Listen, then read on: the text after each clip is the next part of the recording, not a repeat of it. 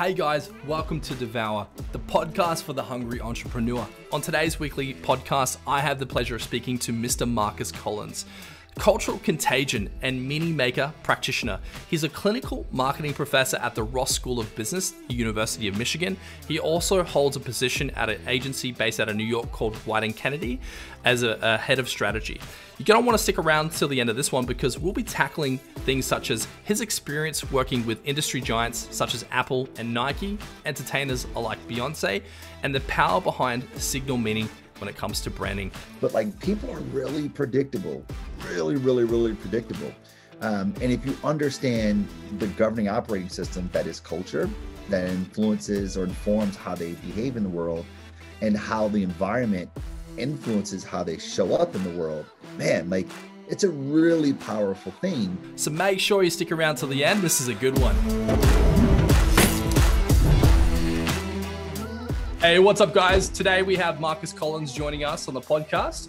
He's a clinical marketing professor at the University of Michigan. He's worked with brands such as Budweiser, the New York Nets, Nike, Apple, Beyonce, Jeep, Pepsi, Nescafe, Google, and Amazon, just to name a few out of his alumni. He's spoken at events such as TEDx, Google, and Cannes. Some of the topics that you like to discuss, Marcus, is consumer behavior, brand marketing, and something that you've somewhat created yourself, which is cultural contagion, which I'd love to dive into. And also you're the head of planning at White & Kennedy, which is a massive agency based out of New York. But to kick things off, where did this all come from? Like, how did you even start this journey to where you are now?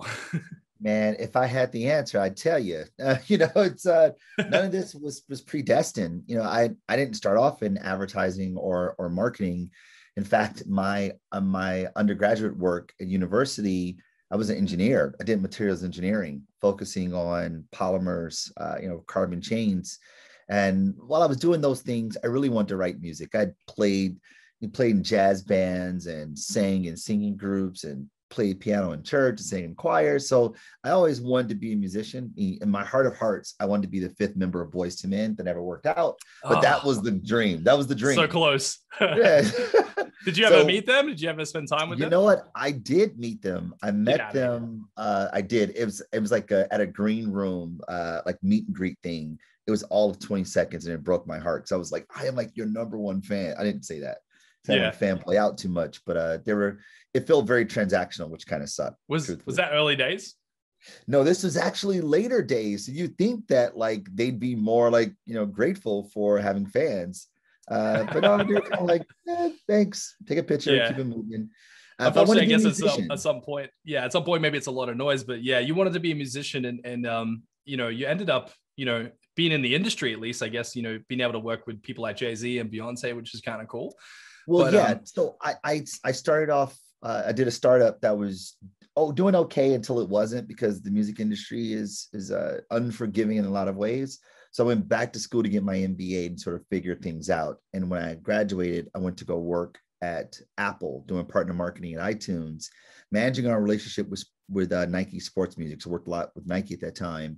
And after my time at Apple, I went to run digital strategy for Beyonce. So never worked for Jay-Z directly, though I worked through one of the agencies that he co-founded called Translation. Yeah.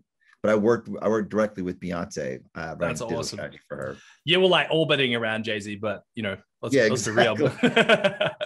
Beyonce, that's nothing really gets higher than that in entertainment. So, but yeah, how did you what was the moment for you where you decided that music was something that was, I guess, continuing going to be a passion of yours, but then you started to really lean into the music space? Like, obviously, you had a startup, and then something happened, but like, what point did you realize that, hey, music is going to take a backseat? I'm really going to pursue marketing, branding, and working with these big corporations? Well, for me, marketing and branding was going to be the back door into the music industry. I mean, essentially, I was writing and producing music. Like, that was a songwriter and producer, and that's really what I wanted to do. And I saw that was becoming hard to manage, to make a living, truthfully. I was like, 26 years old, 27 years old, looking at my life like, dude, this is shambles, man. What am I doing? This isn't working. I figured, well, maybe I can work on the business side and then, backdoor my way into getting a deal or getting an opportunity to write and produce. So that's why I went to business school, to understand the disruption that was happening in the industry that is digital as we know it. And I went to business school with the mind of, I want to work at Apple, period. Like, that's why I'm going to business school. Wow. And so now I'm at Apple. This is the primary place where people were going to purchase music. And Apple rewrote the rules for the industry, completely disrupted the industry. And while I was there, I felt like I was so far away from the content creation, that I just felt like too far down the value chain, truthfully. So when I started working with Beyonce, I was like, oh, this is great. I'm on the marketing and brand side, really close to the artist who's making the music. And, maybe I could get an opportunity to make music for myself. And so what I saw, truthfully, is that Beyonce at the time was, and likely still is, the biggest artist on the planet. And the distance between her and everybody else, and like how the music industry works for them, or in some cases work against them, it didn't seem very compelling to me. And when I looked around, I had enough wherewithal that when I looked around, there are people who I thought were just 20 times more talented than I was. And I was like, maybe I'm doing the wrong thing here. It's like, I hear stuff like, man, these guys, man, I didn't even think like that. Like, my mind doesn't even go to that level of dopeness. And I just thought to myself, well, there's people who do this better than I do, but this brand and marketing side I actually do pretty well. And I get really excited about it. And in fact, the work that I do on the brand and marketing side actually touches more people than I ever did or ever could on the actual writing and producing music. So it sort of felt like more aligned with what I really wanted to do, which was to make connections. Yeah. And I think, you and I, we share that in common, because I myself, I fell into branding. It wasn't a plan. I just, I was doing design work and I was trying to help people with their social media. And that just kind of rippled into me learning as much as I can about branding and developing people's brands and come up with these strategies and then deploying the marketing after the brand was built. And I fell in love with it as well. And for me, it was, like you said, the connection. It's really being able to have a complicated puzzle that's different every time, because every business has a different complex set of needs and a different agenda and a different objective and a different target audience. What was it about branding that really got you excited and really enabled you to want to jump out of bed in the morning and help these professionals like Beyonce grow their brands and so on? To me, it was the same thing that got me excited about polymer chains, carbon chains, and on the engineering side, and the same thing that got me excited about writing and producing music. It's taking things that normally are disparate and bringing them together and see what happens, right? The gestalt that takes place when these disparate things come together, they create this network effect.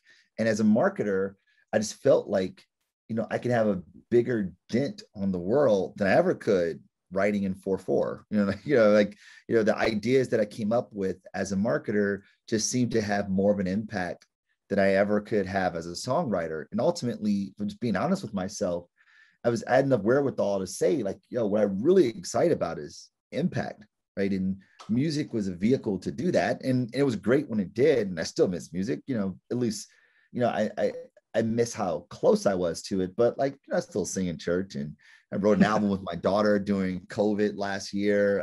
So I still get those outlets, not as much as I used to, but the impact that I have is just so much greater. And that's just awesome to me. Yeah. Yeah. And you feel like perhaps the impact, is there something about that gets you excited? Like knowing that you were involved in a creative process that triggered a reaction? Is when it comes to marketing, is it often what you predicted, or is it most often a completely different outcome from what the plan was? What I've realized is that the better you understand people and their cultural dynamics that govern their behavior, and you understand the conditions of the environment where you find them, then you can start pulling at the levers of the environment in such a way that people will adopt behavior to a high degree of probability. It's never 100% because you have to factor in randomness that you can't control, but like people are really predictable, really, really, really predictable. And if you understand the governing operating system that is culture, that influences or informs how they behave in the world, and how the environment influences how they show up in the world, man, like it's a really powerful thing. And thinking about what marketing has done for us as a society, it's more powerful than most albums could ever have, right? Like, like we proposed with a diamond, at least here in the States, because of a marketing campaign. And it's been that way since the 1930s with De Beers. That's unbelievable, right? In the States, we smile when we take photos, not because it's something we always done. In fact, it was believed that smiling in photos mean that you were like a half-wit.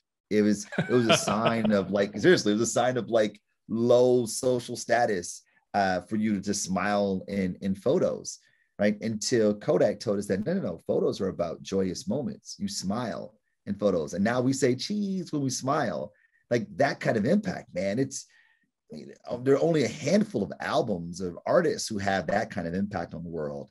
And that I just felt was just more powerful. And thankfully, I had a better opportunity to do that and get better at that than I was and could as a musician. Yeah, which I think you bring up some good points there.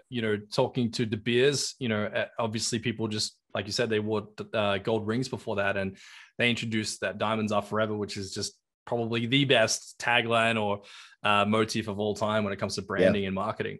And then, looking at Kodak, that's one I didn't know about. I didn't know that the smiling method, you were half-wit prior to Kodak, which I think is brilliant. But yeah, like you said, the cultural imprint that these campaigns can leave on the world is quite substantial. What would you say, like looking at the music industry, because that's something I'm not familiar with, but time to time I do get people asking me on Instagram, they might be a rapper or they might, be some type of musician. And they ask me questions such as like, Dain, how can I grow my like as a beginner musician? What can someone in that position do to help effectively cultivate their branding? They don't have potentially access to these big firms.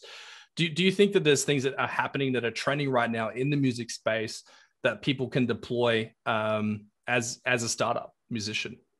So I'd say the factors are still very much the same. It always has been. It's the stories that are told in the music and the story of the artist. It's really what we fall in love with. It's not just the music itself, it's the story, the mythology. Just like we do any other brand, the mythology of the brand is what we lean into. As social animals, we use stories as a way to communicate values, beliefs. A community is fostered based on the stories that we tell, the narratives that we tell. And there's great music, plenty of great music in the world. But it's the stories, not just in the songs, but in the artists that we find ourselves falling in love with. So I tell those artists who are up and coming, right? It's the first man is like, what do you believe? Like, what's the story? Like, not like just your backstory, but like, what's the narrative about you? What's the mythology about you? And knowing that getting fans today, it's the gift and the curse. On one end, because it's so noisy that breaking through is really hard. And therefore, amassing people doesn't really happen very fast. Instead, you got to go door to door.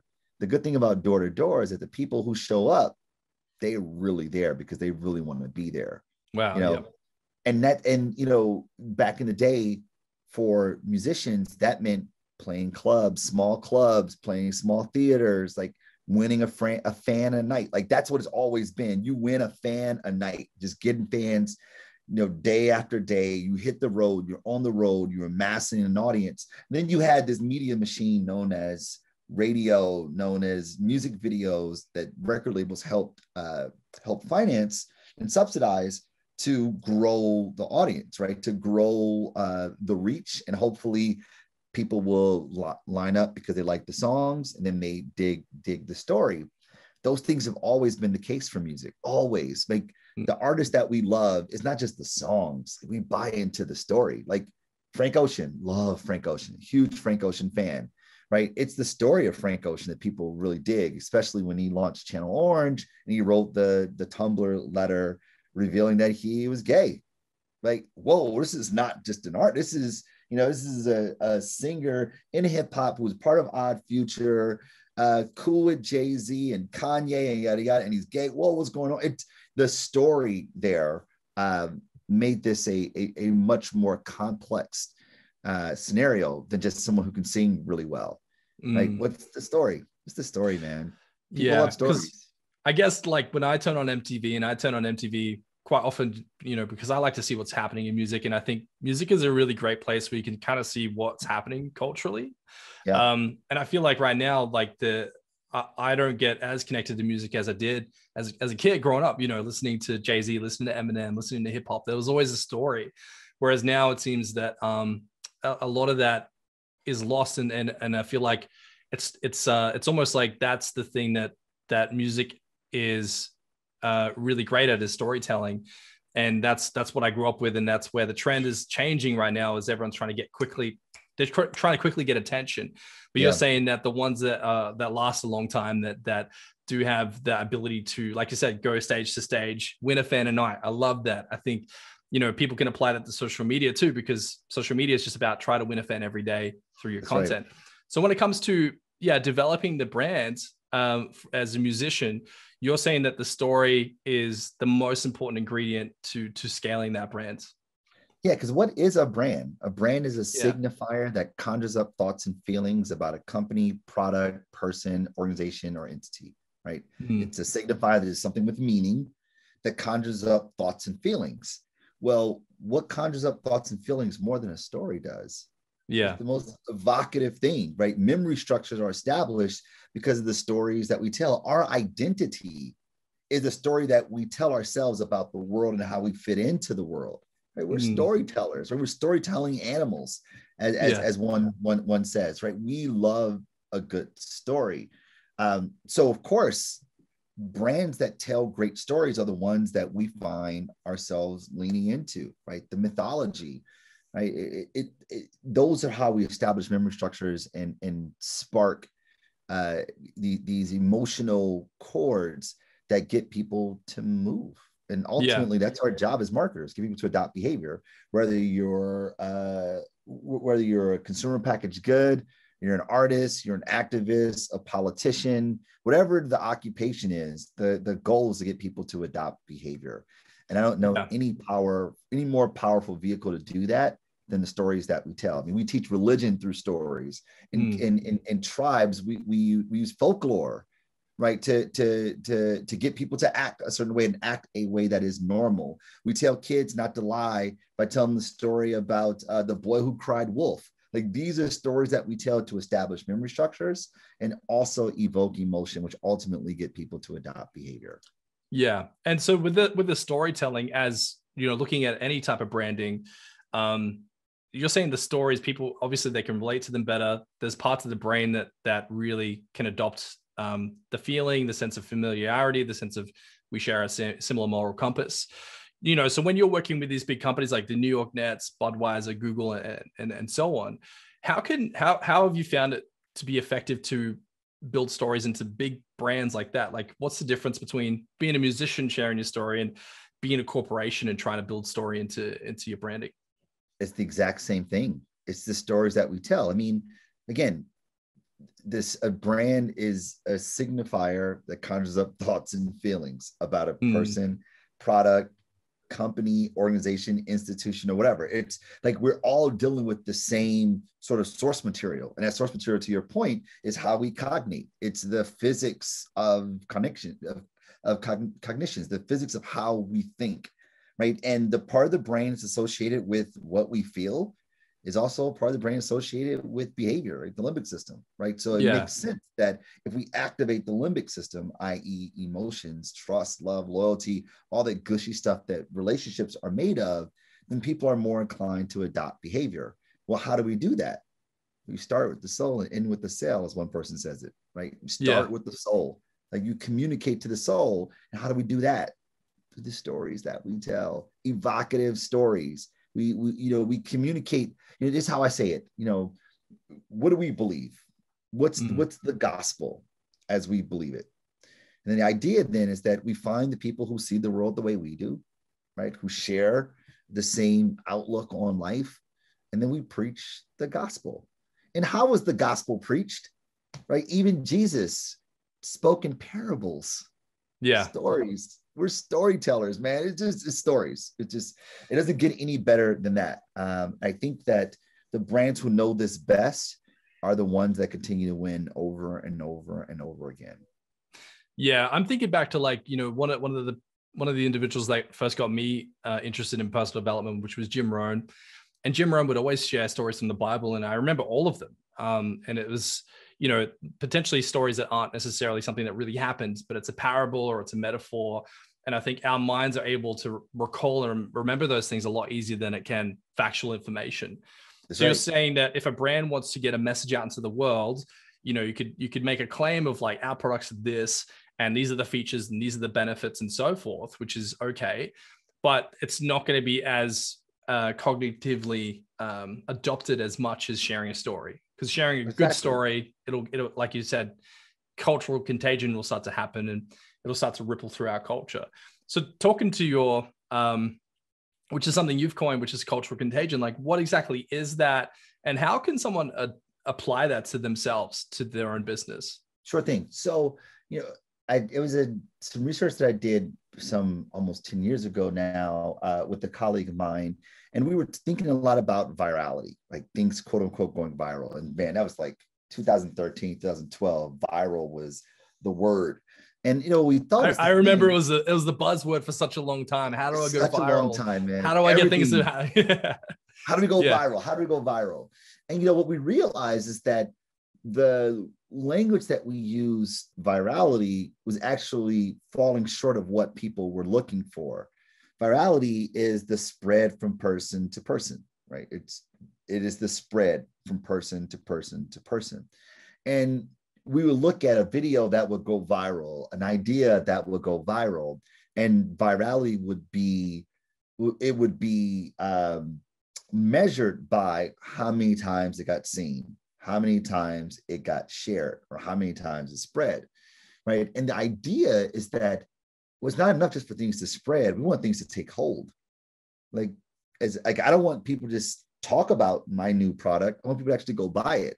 I want people just to, you know, talk about my new restaurant. I want them to actually go to it. I don't even just talk about my new movie. I want them to actually watch it, right? Just, it's more than just spreading. It's people taking action. And that's what we thought about. Well, it's not just, this isn't just virality. This is just contagion, like a pathogen spreads from person to person. This is a pathogen that spreads from person to person to person and ultimately takes hold. And what the literature has proven to us, or at least strongly suggested, that even using virality, like the medical virality, a medical pathogen, as a way to describe how behavior is propagated is actually not a real strong analogy, just considering how much it takes for us to actually be infected by a pathogen, right? That is, simple contagion is, if I sneeze on you, what I have, you will likely be susceptible to. And if your immune system is compromised anyway, it's a good chance you're going to get what I get, right? 1-to-1. However, if I told you about a show and you were like, oh, thanks, Marcus, doesn't mean you're going to go watch the show right away.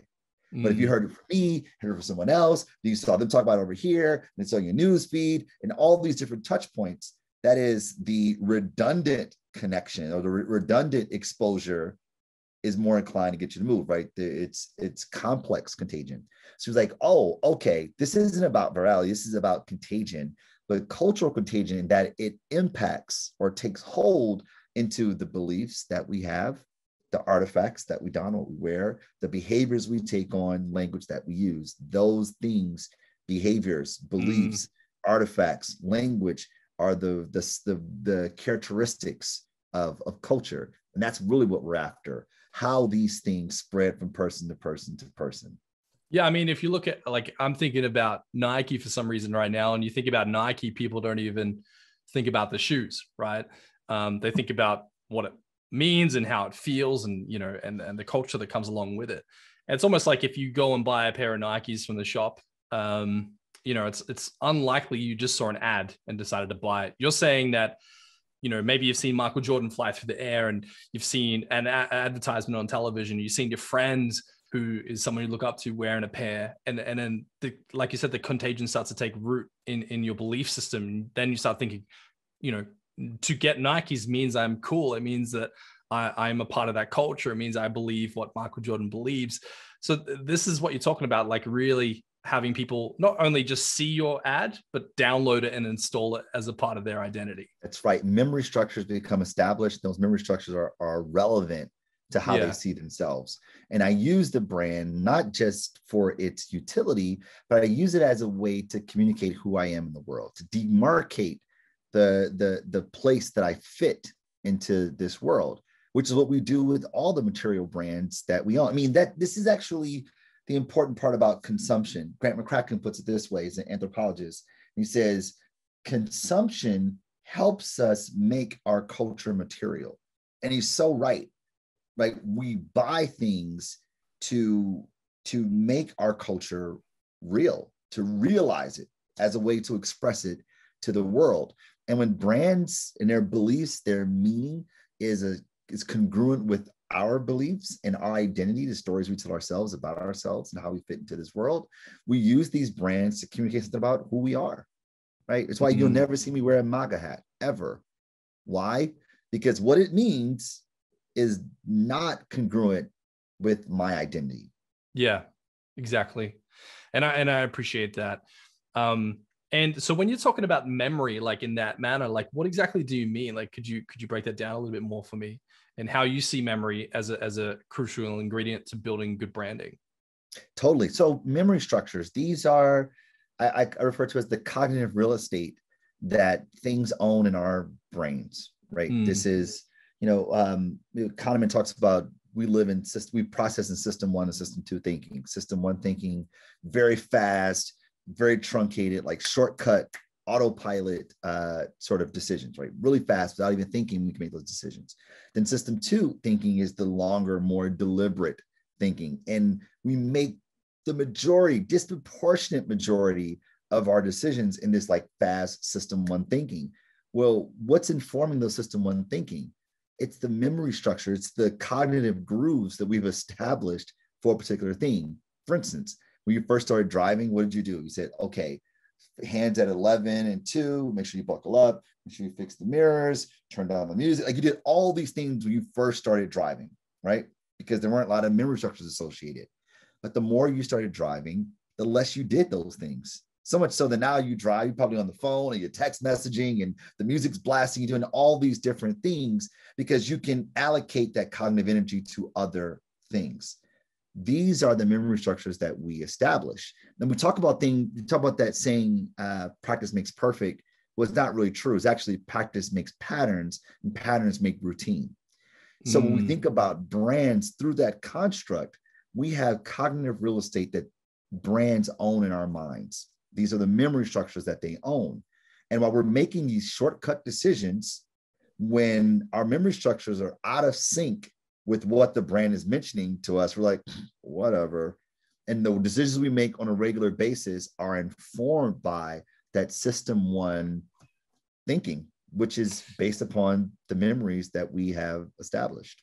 Yeah. So essentially, like, good branding is about creating continuously good memories for a consumer until the point they start really adopting and adhering to utilizing the brands, or is there more to it than that?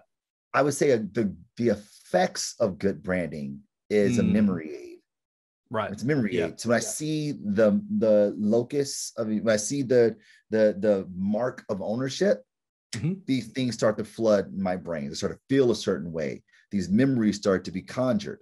And based on what those memories are and those feelings are, I behave a certain way. Yeah. Right? It's almost like the thousands of Coca-Cola commercials that we've seen. When you see the Coca-Cola logo, you start, feeling parched. You certainly feel thirsty. You want a sugar hit. You see people dancing in the sunshine. Yeah, that's cool. So yeah, you're saying that, I guess the effects of good branding is having something that is memorable that people can really include as a part of their ecosystem, as their moral belief, their moral compass, how they live, what they promote, who they are. And you could argue that people wear brands that they align with because they're trying to promote, this is who I am. It's a signifier. Like for me, I'm a Mighty Ducks fan. I freaking love the Mighty Ducks, and I'm so glad that they're bringing it back. Yeah, so I'm advocating that and promoting that to the world. Yeah. So for you, like, obviously you've had such a deep well of experience with this. And the one thing that fascinates me is the dichotomy between, when I started as freelancing, I was working with my friends and family, and then it started to circle out into strangers. And then it started to be small starting businesses, like people that had bootstrap budgets. And now my agency is moving to a place where it was, people that had medium-sized businesses. Now we're working with companies that, that they have the net value of, $180 million. So like for me, I've seen that the tier and the shifts culturally between these types of clientele. So for you, having worked with, these massive companies like Google, Microsoft, Jeep, and Budweiser and so on, what do you think of these big corporations are deploying right now in the branding world? I know that having a brand manager is a reasonably new thing of the past decade, but working at Wieden and Kennedy, what have you seen shift in that space in recent years as everything's moving digital? So I think brand has been around for a long time, and the idea of managing or stewarding a brand it's not new.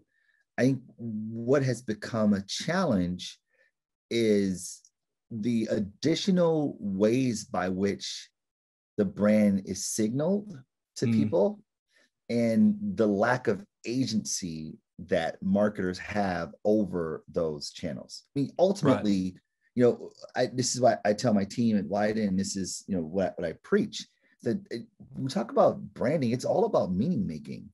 What does it mean? What does it mean, right? It's a signifier that conjures up thoughts and feelings. Signifier, it's a meaning-making vehicle. What does it mean? So meaning is not owned or created by a company. It's signaled by a company. Right. We make meaning based on what we hear from the company. We go, okay, well, let me think that through. And then we hear these people talk about it. We hear those people talk about it. These people talk about it. And, like newspapers and magazines talk about it. And people who are tastemakers of the day, right? High esteemed, how they talk about it, how they use it. People fringe, how they talk about it, how they use it. How our people talk about it, how they use it. And these things impregnate brands and branded products with meaning. And then we go, okay, let me reconcile that with my identity. Right. And I go, nah, not for me. I'll go, oh, this is totally for me based upon the identity project that I want to express to the world. The challenge with that is that brands only really have control over their media, that they can signal media or signal meaning. Right. But through social networking platforms, our friends are signaling meaning in a far more pervasive way than ever before. Not only our friends, but just general people we don't even know prolifically are signaling meaning about brands and branded products.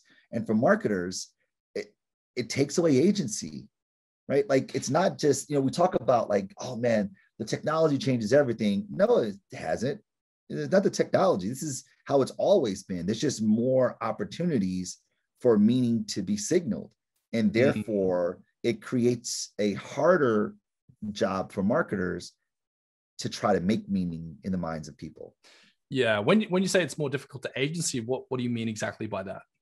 Oh, it's like the marketers don't have ownership as much. Like, they don't control newspapers and magazines. They don't control what people post on social networking platforms. They don't control how celebrities, influencers, regular Joe Schmoes interact with or talk about the brand. They don't control those things. And these things have a disproportionate impact on how we make meaning, especially the peer fashioning system. This is actually my doctoral work was done in this. This is, I studied meaning making and cultural contagion, right? How brands and branded products spread within a community of people who subscribe to the same cultural characteristics. And what the research found is that a lot of this is fashioned by people like us, our peers, our friends, right? These are the people that we use to self-identify, by which we self-identify, communicate who we are in the world, and we are influenced by what they do. So when they talk about a brand or branded product, it influences how we see it and how we act. And for a marketer, they don't have much control over that. Right. Whereas if you look in the past, maybe let's go back, to the 1980s, 70s and 80s, predominantly it was who owned the billboards, who owned television, who owned radio, who owned the newspapers as a media buyer. And then these media companies could sell these packages to companies like, Budweiser and Jeep and so on. But now you're saying that it's so easy for people to access a place where they can signal something. Anyone, like you said, any Joe Schmo can get on Instagram and start posting content, or the same goes for YouTube or Spotify and, SoundCloud. People can upload their own music and so on. You're saying that now there's so many people signaling that I don't mean this in a negative context, but perhaps polluting the industry. So it's even more difficult for brands to take hold. Yeah, I would say that there are more opportunities for people to move meaning from the culturally constituted world that we live in and impregnate it into products. Right. Okay. I mean, so if they take movies, for instance, right? So back in the day, 20 years ago, which sounds crazy, but 20 years ago, you heard about the movie by the marketing arm of the movie studio, right? Best movie coming out. Siskel and Ebert says it's great. Yeah, Dad. And then like a magazine will write about it, right? Or a newspaper will write about it. And maybe some of the actors will get on television and say, oh, this is the best work I've done in my life. I'm so excited about this thing. And maybe it's about a particular sort of genre. And you've got like, this fringe group of people who are talking about that genre. That's how meaning was made or signal. Right. Yeah. Those different vehicles, this advertising fashion system, this newspaper fashion system, the high esteemed fashion system, fringe society fashion system, were the ways by which the culture constituted world that we live in, meaning was taken from that and impregnated into products, brands and branded products.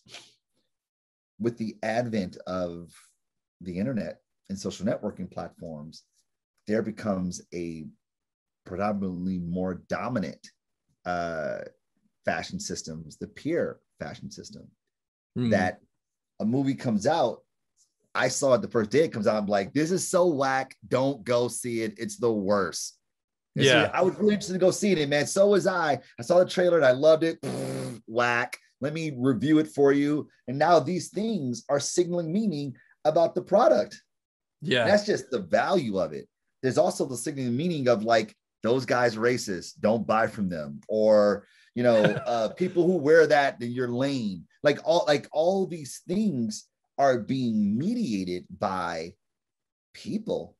Yeah. And so you say it's almost like peer pressure in high school. Like, don't do that. That's lame. Yeah. But this is what we do though. It actually helps us. Like we rely on people in this way. This is how we collectively evaluate and legitimate what is acceptable. And there's a lot of great value in that, right? Like it's great value in that. This is what the literature refers to as social learning, right? This is collective intelligence. Great, awesome. We're better because of it. But for a marketer, it creates some challenges. So we have to think about the tableau of the media landscape on how are all the many ways we might be able to signal meaning, so that when people see the signal, they go, oh, okay, cool. I dig that. We got meaning congruence. People start using the brand to communicate their identity. Yeah. So you're saying that that for a company to navigate versus 20 years ago is more skewed toward, hey, what are people going to say about this? How is a collective tribe of individuals that share a cultural belief, how are they going to discuss this with one another? Is this going to land with that tribe of people? Back to Seth Godin, he talks about, building tribes, and I think he talks about it really well. So you're saying that because of that shift with social media, that's introduced a lot more collective peer reviewing versus, a monopolization, if you will, over the media. So now that everyone can be a voice, it's made it more difficult to navigate, but also at the same time, I've seen it happen where brands that were very small have exploded because of peer support. So it's had that other dichotomy of where it's really worked in a lot of brands' favors, and you're seeing billion-dollar companies close down and small companies become billion-dollar companies almost overnight. because and it's people not love a new it. thing. Yeah. It's not a new thing. Like, to your point, it's not a new thing. It's just more pervasive because the technology extends the behavior. Yeah. The technology accelerates it. But we've always done this. It's just that I didn't have as much access to it, right? My friends at school will talk about it if they saw it. And maybe my cousin, a weak tie, my cousin who goes to another school was like, oh, my friends all saw the movie, it was great. Or all my friends are wearing these. Now I'm wearing them. Like, oh, now I should be wearing them. Like, so these things have happened. This has always been the case. This isn't new. The technology hasn't made a new phenomenon. What it has done rather is accelerated thanks to the zeros and ones that generate, process, and store data for us. Yeah, and allow because bad PR and good network. PR and PR in general has been around for a long time. But what you're saying is that processes are sped up dramatically now. That's where right. Things are coming out almost instantaneous. People are reviewing things almost instantaneously.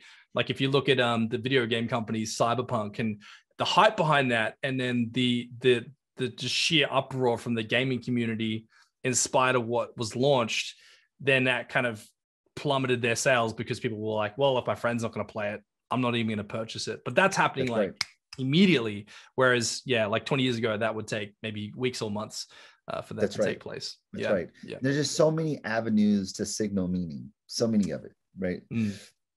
That the brand says it's great. The newspaper says, oh, this is kind of cool. Or magazine, the brand says this is going to be the coolest thing ever. All the cool kids are doing it. Complex says, it's all right. It's kind of cool. Charlemagne the God on the Breakfast Club goes, I'm not rock with that so much. It's actually kind of lame. And my friends are like, I don't know about that, fam. Now the meaning I have associated, those memory structures that I have associated with that goes, I think it's so cool, I'm not doing it. And that's how culture moves forward. Do people like me do something like this? The answer is yes, I do it. The answer is no, I don't. And culture is the governing operating system of man. And culture is a realized meaning-making system. It's the way by which we make meaning in the world based upon the beliefs that we hold, the artifacts that we don, the behaviors that are normative, and the language that we use. Yeah. And I think, like you said, it's just the cultural ripple effects of what's happening now is really interesting. So looking at your position at Wieden & Kennedy, your title there is head of planning. What exactly does that mean? And what are you involved in with them in New York? Yeah. So head of planning is essentially chief strategy officer in the New York office. So Wieden & Kennedy is a network agency, right? We have eight agencies across the network, New York, Portland, Shanghai, Tokyo, Sao Paulo, London, New Delhi, and I said Tokyo already, right? Shanghai, yeah. It's like eight of them. And then, of course, New York. I run strategy in the New York office. So that's brand strategy, social strategy, and comms strategy, all roll up to me. And it's my job to help us see the truth, by understanding how people make meaning. And as we get to the truth, then we can inform a point of view for the brand, a conviction, an ideology, a way of seeing the world, and how the brand might show up in the world in a way that is congruent with the meaning that we are trying to signal to the world. Yeah. And when you're working with these clients and you're doing these strategy sessions and you're really trying to help them laser focus in on, how exactly do they deploy this storytelling, creating these memories, creating this cultural imprint in the marketplace? What do you think are some of the most effective touch points at this point in time? Are you guys spending a lot of time with social media? Are you talking a lot about collaboration with other businesses? Like how are you deploying effective strategies at this point in time in the digital age for these big companies? It really depends. What I always talk about is like, I don't care about the outputs as much as I do the outcomes. I mean, we're ultimately designing for a behavioral adoption. And the idea is, what's the best way that we can curate the environment by which we find people, so that when we're impacted by it, when they see it, they take action. For some people, that may be a banner. For some, it's a tweet. For others, it's a TV spot. For some, it's an out of home or an aggregate of some of those, right? Some permutation of multiple touch points. The idea is less about what are we going to create, but more about what are we going to get people to do. And what cognitive things do we have to overcome to get people to do that? Now, how do we create stimuli, catalysts, disruptions, right? Disasters, if you will, in an effort to get people to take on behavior. So like as a business owner who is thinking about, okay, like, I have to figure out, how am I going to scale my company? How am I going to grow this thing? You're saying that a good place to potentially start is looking at what outcome you want to create in the market. What do you want people to adopt? In what way and what manner do you want the culture to install itself?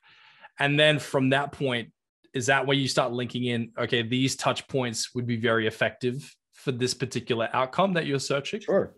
I mean, it's as simple as, what do you believe? Who are the people who believe what you believe? Go preach the gospel to them. And how do you preach the gospel? Well, it depends. Do you use social networking platforms? Do you use television? Do you use print, out of home? Well, it depends on the people. It depends on their consumption habits. It depends on how they interact with information. Like, what are the things? What's in their world that they experience? What are all the touch points that's going to get them to adopt the behavior that you want them to adopt? And you design for that. It's like choice architecture in a lot of ways, but the idea is simple, but it's not easy to do, which is why I have a job.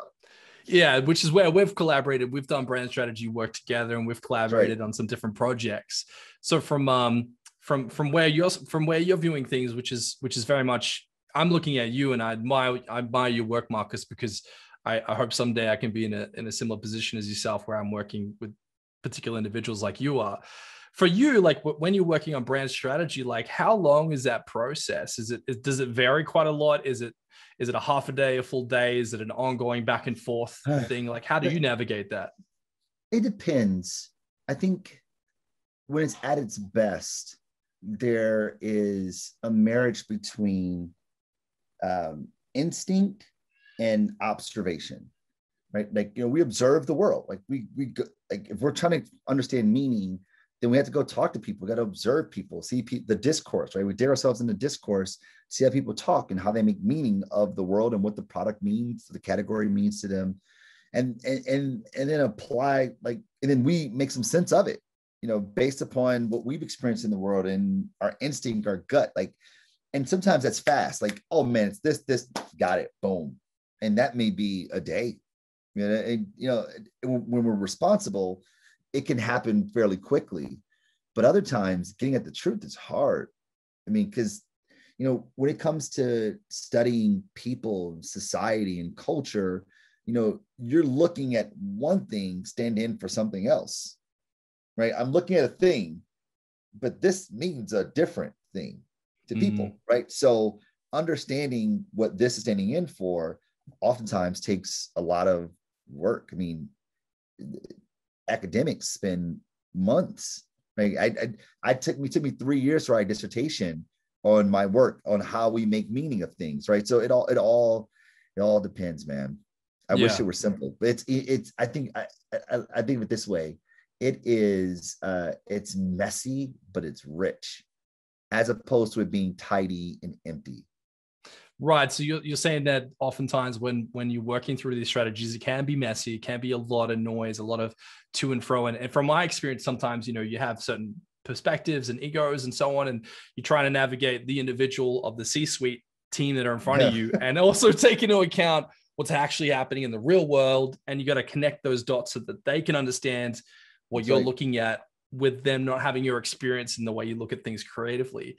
So how do you find that in those situations where you are, and this is a personal question, just selfishly, like when you are working with the C-suite team, what are some things that you utilize to help them see the world the way you're looking at things, so they can wear your goggles, so to speak, and see your creativity and why you're making certain decisions on their behalf? I give them the lens of the people. I start off with, like, so let's talk about meaning. Here's what you intend to mean. You say you believe this, and we communicate that in this matter. Cool. But we're saying these things. Here's how people see that. And I just play the receipts, like play the tapes, run film. right? And you see people talk like, when I think about this brand, it's kind of like, to me, or, like when C-suite people hear it, they go, oh, wow. Like they almost like, they're not used to hearing the truth, Yeah. So what we're doing is we're bringing them truth. Like, some people like your brand, but like by and large, in most cases, it's really transactional, right? And that's super scary. Like if I were running a business, running one of these big companies, and realized that my relationship with my consumers is purely transactional, I know that disruption is right around the corner. If you're only rocking with me because my razor is sharper, soon someone's going to have a sharper razor with more razors, and it's going to vibrate and like tweak at you when you use it, and I'm screwed. Which means then I got some work to do. And that sort of truth can be sobering, but also it can catalyze you to say, okay, let's do something about this.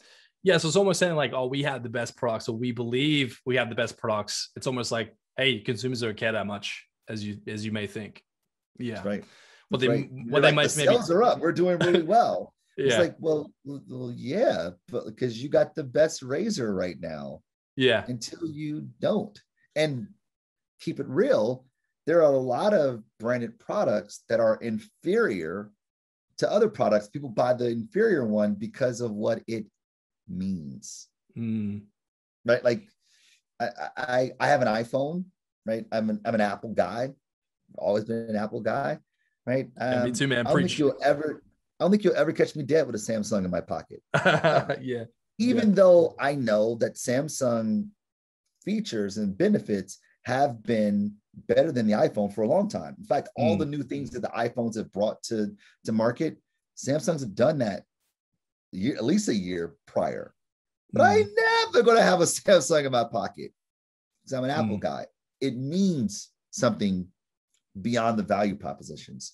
And this is the power of brand, like the memory aids we talked about, proxy for quality, basis for differentiation, locus for emotion. And ultimately, there is a price premium, not just price as far as money, but price as far as attention, social capital, mind space. I mean, like, brands are Superman powerful. Think about one of the biggest brands in the world.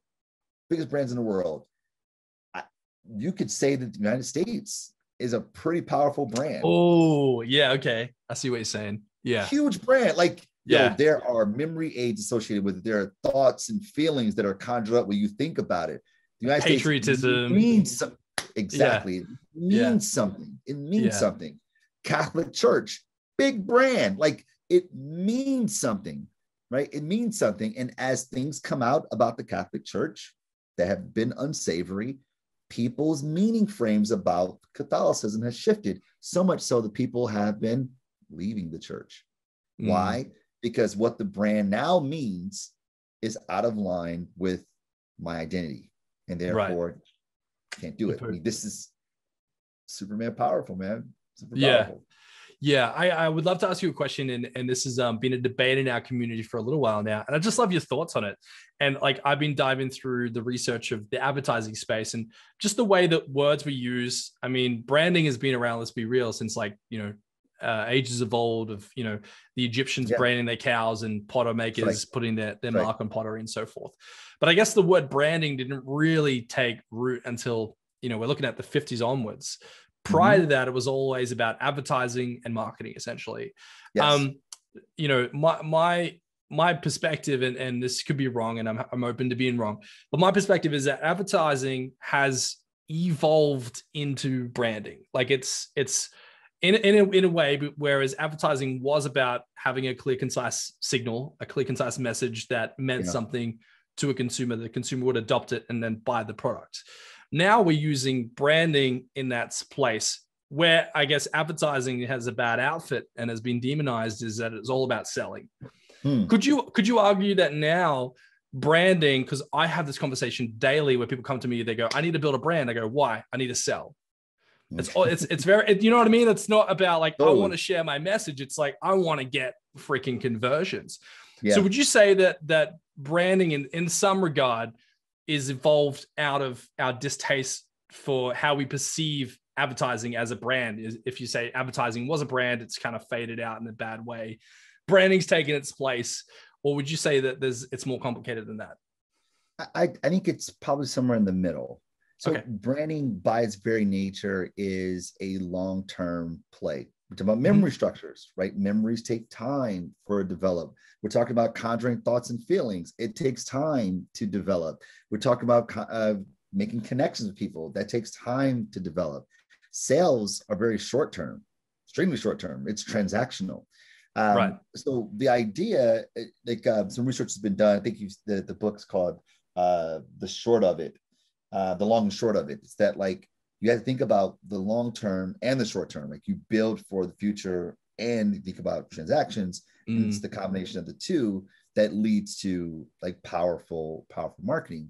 And to your point, branding isn't a new thing, right? The etymology of branding, I think it has German roots, and it's about to burn, like to mark, branding irons, as an example, right? So it's about the mark. In fact, if you look at the word brand and you translate into like French, Croatian, Spanish, German, it all sounds like mark. So brand is like mark. Yeah. Right? Brand is mark, right? So this idea of branding, like branding cattle, is a mark of ownership. And one of the first incorporated brands, the 1700s, Wedgwood pottery brand, mark of ownership, right? And brand at that point was all about, it was a legal mark. This belongs to me, mark of ownership. Right. But over time, as brands do, as anything does, the more we start to rely on it, it becomes something that we trust. So it moved from mark of ownership to like a legal mark to a trust mark. And then as you start trusting things, you start to develop feelings for it. And we move from trust mark to love mark, which is like the book that everyone loves, yada, yada, yada. But what I say is that the most powerful evolution of brand is identity mark. It's a mark of identity. It's a way of signaling who we are in the world, which I think surpasses all of those things. That doesn't happen in the short term. So sales never get to that. This happens over time. And advertising today, I think, has realized that it's more than just getting people's attention, which is what the etymology of advertising is, to advert. Look over here, pay attention to this, check this out. And we did that as a selling vehicle. I think when marketers realized over time, like I said, late 50s, we started using psychology as a way to understand consumer behavior or consumer insights. We started thinking about memory structures and what brand can do. And like people saying, oh, I know that brand, and therefore I can associate all these other things to it, these feelings and thoughts that come to mind. And realizing that these things can have long-term effects, which is great. Then we want to invest in this and also push people to consume today. And advertising becomes a dual play. You need to get people going, right? Repetition to get people thinking, oh yeah, let me go act now, right? You know, with promotions, act now, gone in 20 minutes or whatever, right? Like we use advertising to do that, but we also use advertising to establish these memory structures that are meant to be a long-term play using brand. Yeah. Would you say that oh, by the way, like, sorry if my baby's screaming in the background. It's all good. But like, it's the world we live in now, guys. We got to work from home. Right. But yeah, like I like what you're saying before. So I'm thinking back to what you're saying about signaling and creating memory structures. Would you say that advertising is signaling and branding is when the signal takes hold? I would say that advertising definitely is signaling for sure. I would say that brand is the things that we associate to the mark of ownership. Right, I see. And then marketing, thoughts and feelings that come to mind. Because we'll see something, right? And like we're like, oh yeah, I know that product, but I don't know who owns it. It's like, oh yeah, like I know I've seen that product before, but who owns that? I don't know what brand that belongs to. It's just a product, not a branded product. It's a product. Right. So then the advertising's works, but the branding hasn't. Yeah. Exactly. So there's some memory structures there. It's got my attention. It's memory structures there, but to who it belongs, I don't know. And I know thoughts and feelings associated to it, even if I know who it belongs to. It's like, okay, I don't know what that even means. You know, if you tell a regular person on the street and says, oh, that product is owned by Unilever, most people go, what? Because there aren't any feelings or thoughts associated with Unilever as a signifier, right? So these things really play at how we make associations, how those associations are relevant, how these memory structures are established, and ultimately what are the thoughts and feelings associated with them. Yeah, and then I guess you could argue that marketing is putting this whole plan together, like in many different fashions, and the vehicles to get it out into the marketplace. That's right. Sometimes marketing has nothing to do with any communications, right? There's plenty of marketing that has a product, there's associated price, it gets to you through some pipeline or what Jerome McCarthy called promotions, place rather, and those are the 4 P's, which are the levers that we pull as marketers, right? So marketing, advertising aren't synonymous, though we think about them as such. Just like branding and market communications don't necessarily have to be. Yeah, and I think you've answered this like very eloquently, like, and you've really helped me understand a lot more about advertising and its purpose, branding and its purpose, and marketing. You're hearing things at the moment like, and I love him. Gary Vee is just like, promoting advertising is dead. I don't think so. I think it's just evolved, it's changed. It's become a new thing in many fashions. But yeah, coming towards the close here today, like, I would just love to know, like, what's your vision of the future for yourself? Like, what do you see yourself doing in 5 to 10 years from now? What are you passionate about? What are you driving yourself towards that you think is something that you're going to enjoy? I think what I'm excited about is what I've always been excited about is making impact. And that impact has, I would say, in my early years have been about me making an impact on the world. Look what I've done.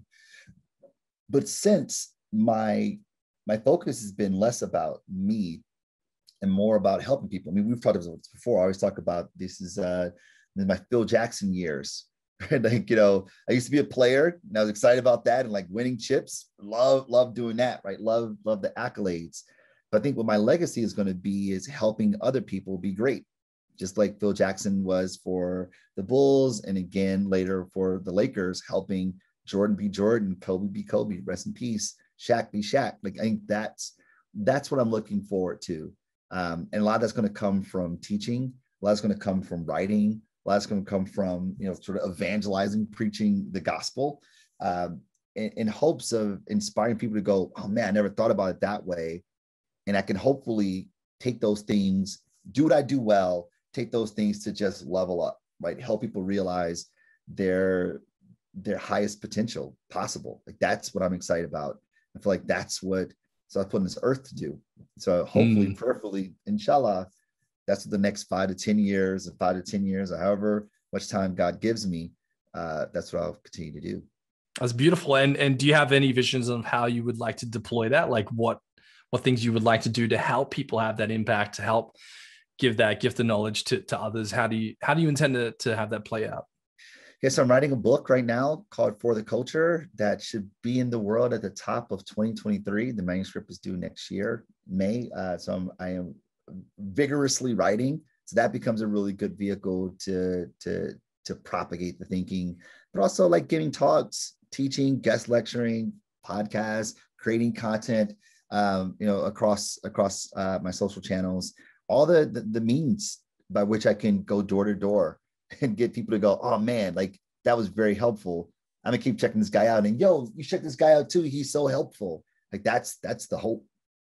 Yeah, and really beautifully said. And I certainly believe that you're someone that's going to do that, and you're already doing that. Like other conversations we've had outside of this, you're already deploying a lot of your free time toward helping people, pretty much free. And I think that you have people understand that the value of being involved in the community, the value of giving gifts to others, and donating that time. The experience from that is so rich, and obviously it helps you deploy in other places like Wyden and Kennedy.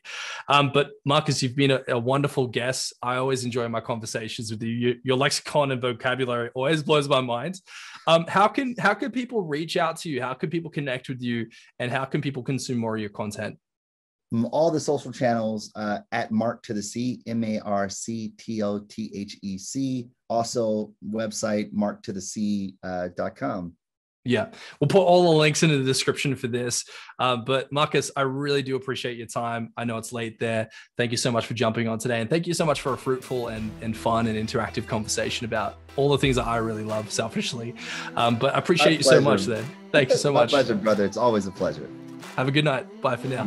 Take care.